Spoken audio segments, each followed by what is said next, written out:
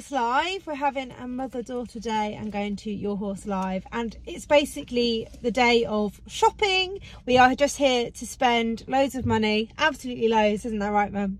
My money, you mean? Yeah. No. Yeah. On stuff we don't need. Yeah. But we've travelled 2.5 hours literally just to shop till we drop, essentially, because we have no plans of even watching much. But there is some showing going on. There is the Your Horse Live showing championships, so we might get to see a little bit of that. But we are, yeah, just come here to spend loads of money on our horses.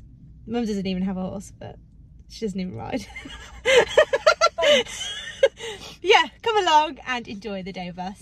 So this year it's a little bit different due to there being like roadworks and stuff. We've parked at a car park quite far away, and they were offering a bus shuttle to actually get to the show, but we've decided to walk, and we've walked through all the horse box area and got to see people like getting ready for the show, which is quite nice because it's quite a long drive. We just wanted to have a little leg stretch, and it looks like they're building a menage.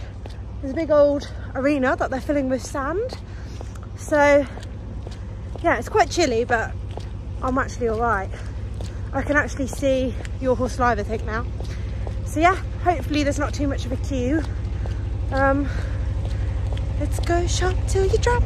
Oh, donkeys! He's so cute.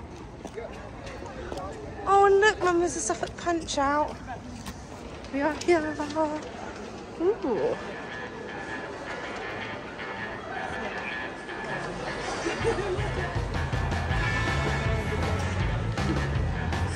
Spent a fortune. Yeah.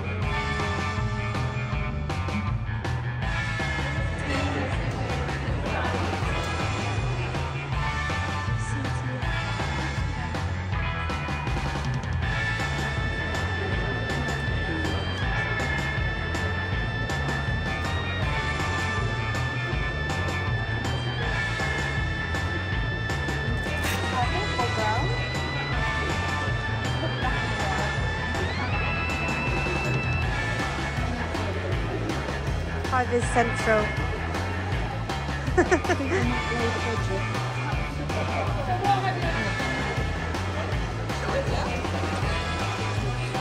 Starting to get busy now.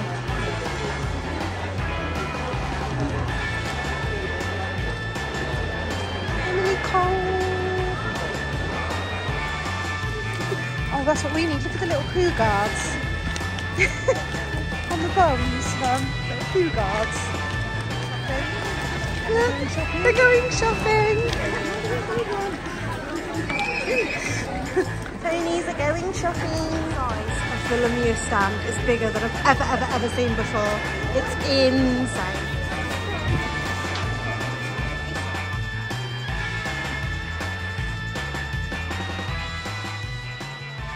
Rescue, please.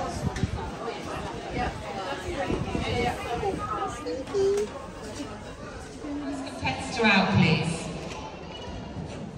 So we got a seat in the arena, and they happened to be on the ridden veteran class, which is something I was really interested in watching because, of course, Finley is now a veteran, and I had no idea they did these Search for a Star qualifiers for veterans, and these are actually open to anyone, whether you're a producer or anything, which was different because I always thought Search for a Star was just for pure amateurs, but apparently the veteran class is open to anyone.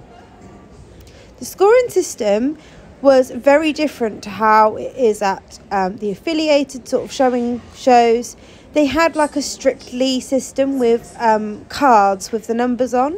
So this was the first competitor to go, which was the only young lady, side saddle, and I thought she executed a really, really lovely show. I couldn't understand why all the competitors galloped, because in veteran classes you would never normally do a gallop, but I think they were obviously asked to do a sort of show with certain movements in to be judged, and it wasn't until a couple of riders had gone in that I realised that there was 6 judges down in the bottom corner. That you can see them sort of standing in the left corner, and they had these mark sheets that they were holding up.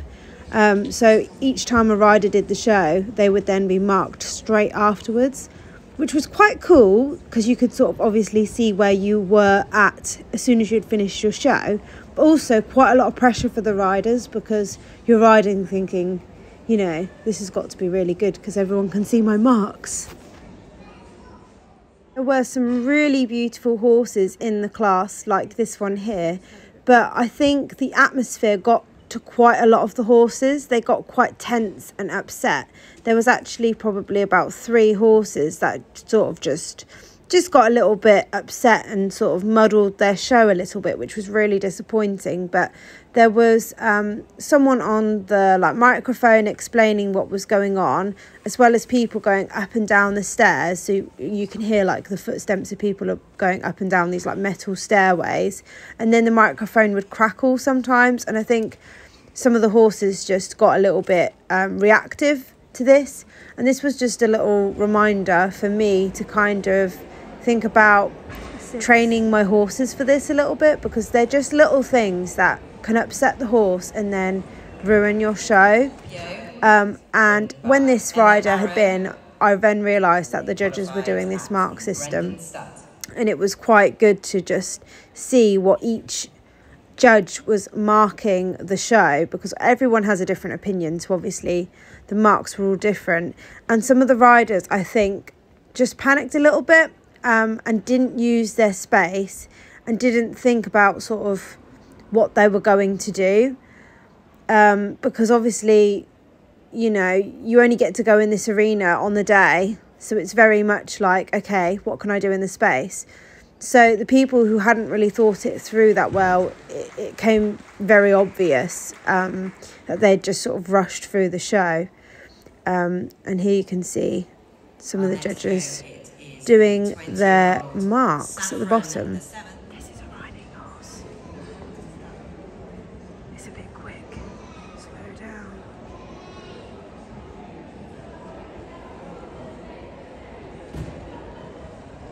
Hands up. Better. Steady. Forwards through to the transition. Yes. Yes. This is nice.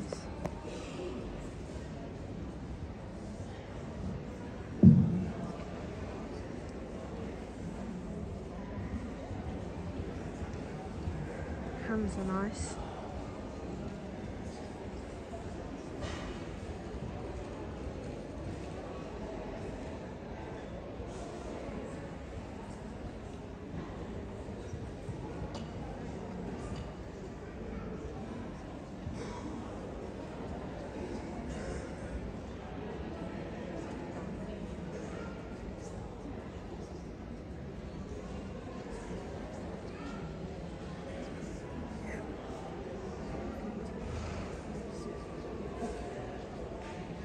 Well done. The scorer. 8, 9. Well, now we have Hind Leap Dainty Daisy. She's a 19-year-old mare ridden by Ava Godley.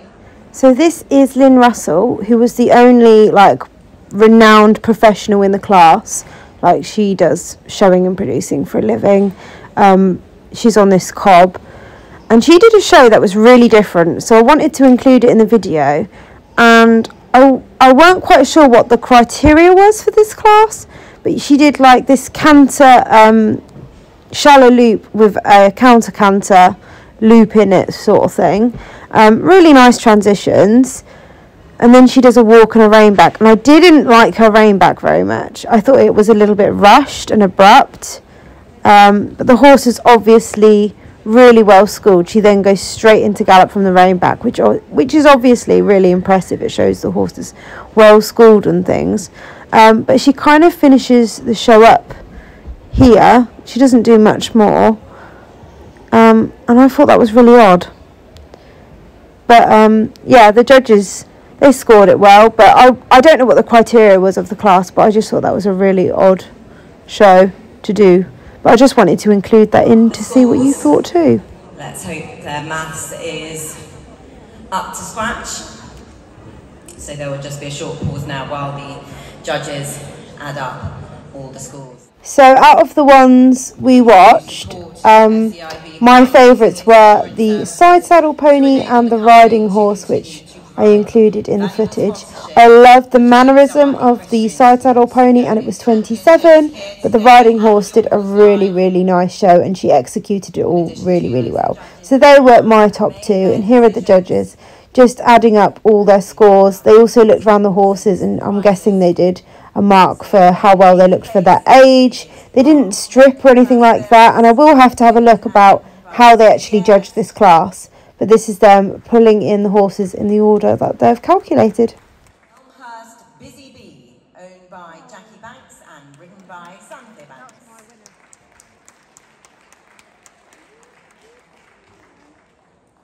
And in second, it's Gallifrey, owned by Carol West and ridden by Lynn Russell. What's the riding horse? So the winner of the Open Veteran Ridden Championships 2023 is Saffron the 12th, owned and ridden by Sarah Grindle.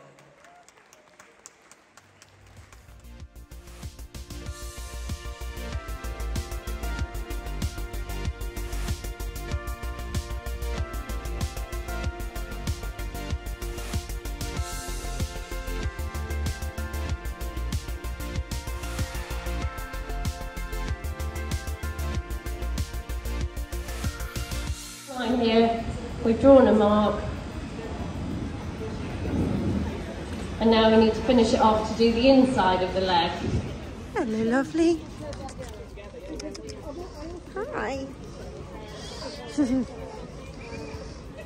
Lovely. Big fluffy pet.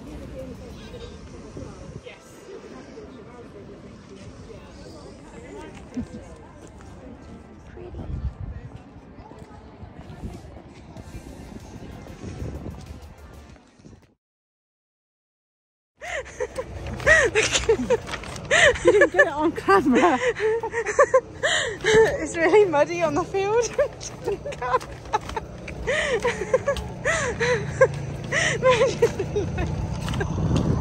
Did you have a nice trip? Let me have a look. You had a nice trip? I've had a lovely trip.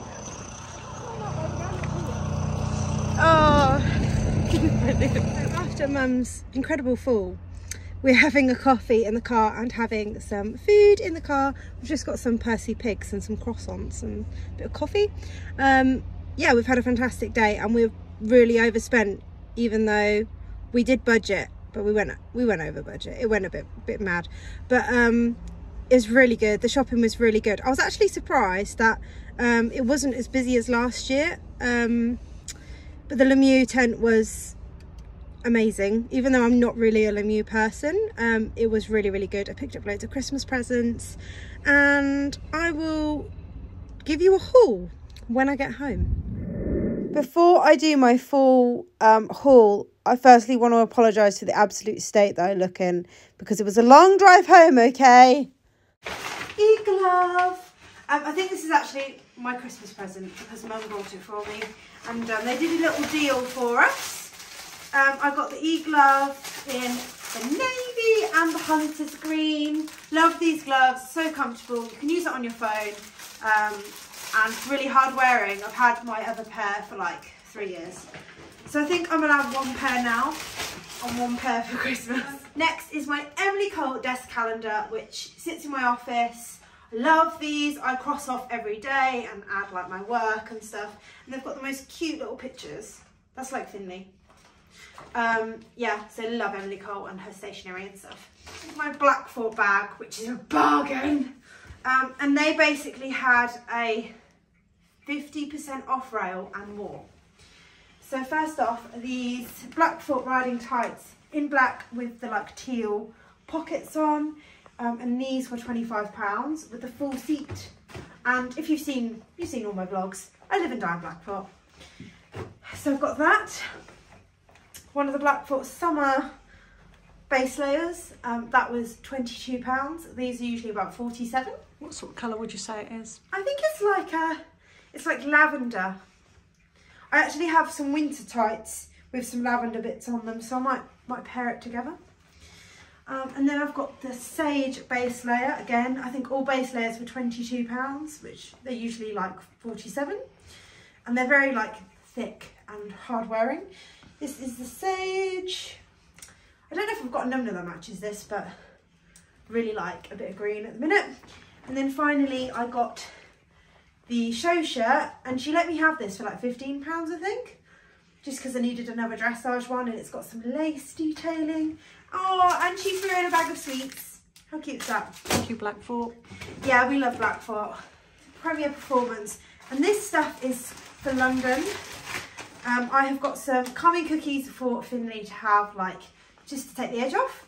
And I've got some calming cookies for people, for me to try, which are cookies and cream flavour. And they had an offer on 2 for 20, and these will live in the horse box. I've not ever tried the human ones, but I'm hoping that would just take the edge off me too. We also went to Smart Grooming. Got a little razor to go over Finley's beard. Sorry, that's Mum's vintage clock in the background. And just a little mane comb, like for pulling and stuff. Here as well, I got some picker jodhpurs that were reduced from £100 to £60, so nearly half price.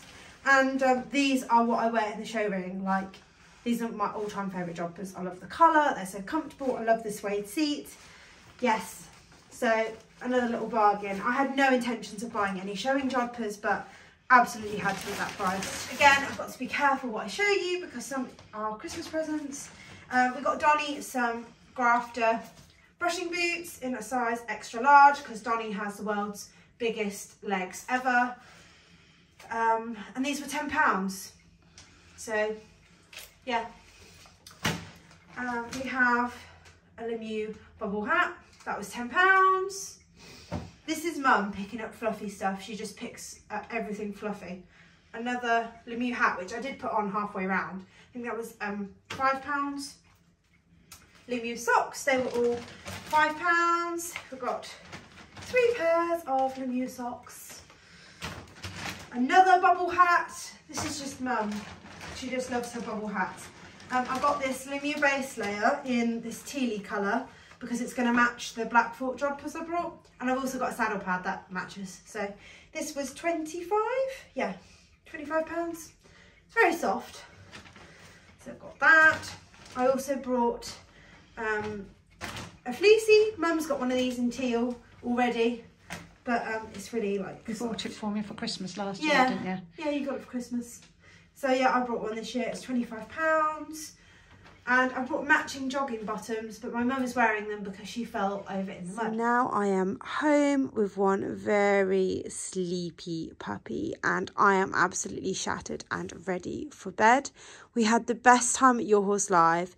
We did spend quite a bit more money than I was hoping to, but we did buy loads of Christmas presents, and most of the clothes I got for myself are my Christmas presents. I'm probably not going to have much to open over Christmas, but hopefully it will last me a long time because I do generally buy stuff and then sort of keep them forever and wear it until it's dead. But yeah, I had the most lovely time shopping, and Mum really enjoyed herself too. Huge thanks for watching the vlog, and I'll see you all next week.